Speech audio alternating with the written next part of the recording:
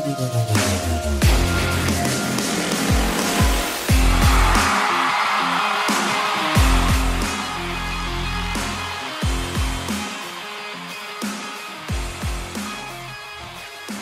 right, Colts Nation, back again, trying to bide the time until things start picking up here in the world of football, right? And can you believe that I am somehow finding another way to talk about Anthony Richardson? You know, I'm trying to find the balance here between not overdoing it with talking about Anthony Richardson, but then also giving the people what they want to hear. And I am a Colts fan through and through, right? Obviously, we all love the quarterback, but I'm a fan of the team, so I do try to keep it somewhat diverse over here if I can, but also the numbers do not lie. The people want to see more Anthony Richardson content, and I'm happy to provide it to you if you don't think I'm being repetitive, which ultimately is my worry. So something I've actually yet to talk about on this channel is the relationship between Anthony Richardson and Gardner Minshew. With all the hype around Anthony, it's easy to kind of just breeze over the importance of Gardner in all of this, right? I mean, when we signed Gardner Minshew, we were very, very excited about his presence. I know not just me, a lot of people were excited about Gardner, right? I mean, I was joking around about him being QB1, but then more seriously mentioning how having him on the roster, if things didn't go our way in this draft, maybe would have allowed us to kick the can on quarterback until next year, right? That was like the trade back scenario. All of a sudden you have some more picks next year. And right, how things have changed now. Now, his presence is going to be absolutely pivotal to both the Colts as a whole and Anthony Richardson's development. So I kind of wanted to take some time today to just get into that. And I don't know, I guess just kind of get into my thoughts on it, right? There's no real objective with the episode. I'm just kind of shooting the SHIT today, if you know what I mean. So let's go ahead. Let's get into it. But before we do, real quickly, let me just introduce myself. Those of you who've been here before know I do this. Those of you who haven't, this is what I do. My name is Justin. This is the Ride on the Bench Colts cast. You're looking at me in my bedroom, or you're just listening to me. That sound is so weird. Point being, right, is anyone that watches this video, the one thing I ask is that if you're enjoying it, just shoot it a like. Bloop, takes 2 seconds. That's it. Helps me get out to as many Colts fans as possible. Lets YouTube know what you want in front of your face as well. And then, of course, if you want to be around for the journey, I'm going to be making content about the Colts for a very, very, very, very, very, very long time. I'm already picking up the pace now, and honestly, I don't make any promises, but as we get into the season, really into the season, it might pick up just a little bit more. But again, just enjoy the episode, most importantly, right? So let's get back into it now that I've gone through all of the, asking you to do this, asking you to do that, right? Let's talk about what you're here for. So Gardner Minshew, man, you got to respect how he's taken on this role with such grace, right? I mean, Gardner is being labeled as a veteran, right? But let's not forget that he was drafted in 2019. And just to refresh your memory, that's the draft class with Kyler Murray and Daniel Jones and Josh Allen, right?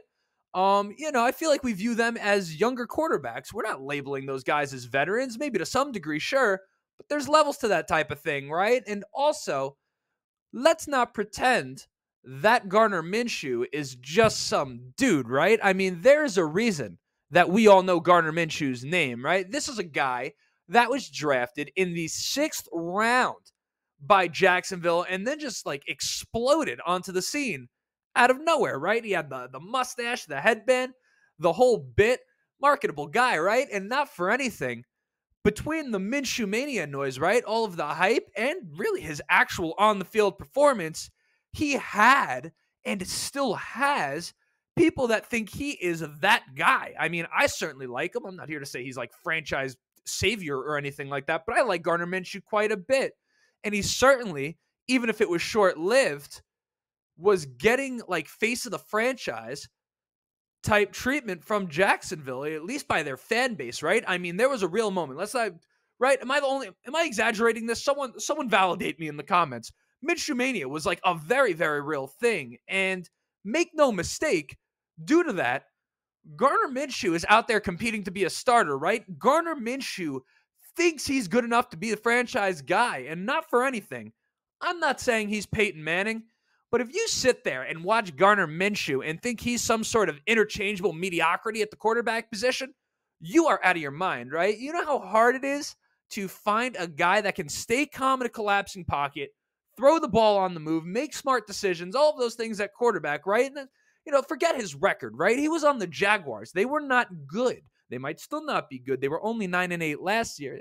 Just kidding. I'm kind of scared of Trevor Lawrence. But even freaking Trevor Lawrence was having a tough time in Jacksonville to start, right? And of course, he's 0-2 in Philly last year. Now I'm back on Minshew. But he had the shootout in Dallas, right? He was doing his thing in that game. Now, he has some traits of a pretty exciting player. And for anyone that wants to argue that, you're literally ignoring evidence that's been laid out right in front of your face. Or maybe you just haven't watched them, right? Who's watching the Jaguars? This I understand. And I only bring this up. I'm only gassing up Gardner Minshew here to kind of highlight the point that he's not exactly like at the point in his career where he's just content being a backup. I can tell you right now, but he understands the reality and is opting to handle it with grace. You got to appreciate that, right? That's what I'm here to say about Gardner Minshew. You got to appreciate that. If you're the Colts, you need that from a guy in his position. And more importantly, if you're Anthony Richardson, who just seems like such a nice guy and a young guy as well, not that I'm like his elder, but I mean, people would call me young and I'm 26. Anthony Richardson is younger than me, despite the fact if I ever met him, I would look up to him like a superhero, right? But you don't want any animosity in the quarterback room, just healthy competition. And to be able to have a guy who's already been in Steichen's system for a year here with us in Indianapolis, to me, that really means two things. Number one, Anthony Richardson has an incredibly solid foundation if he's willing to do the work, right? Which it seems like clearly he is, right? I mean, he has a chance to really learn and grow in this offense. He doesn't just have one guy to ask a question to. He has two guys to ask a question to and a guy that's embracing it, despite the fact that he may want to be the starter, right? And then number two, if Anthony Richardson wins this job and starts week one, we are going to see something. Mark my words. That's the part that I feel some people are missing. People will just say, oh, well, it's Gardner Minshew. He should beat him out. Excuse me. Between his NFL experience, Gardner Minshew, in which we've seen him play some damn good football, okay? Again, not like world beater quarterback, but Gardner Minshew has played some real good football that caused a level of mania, right?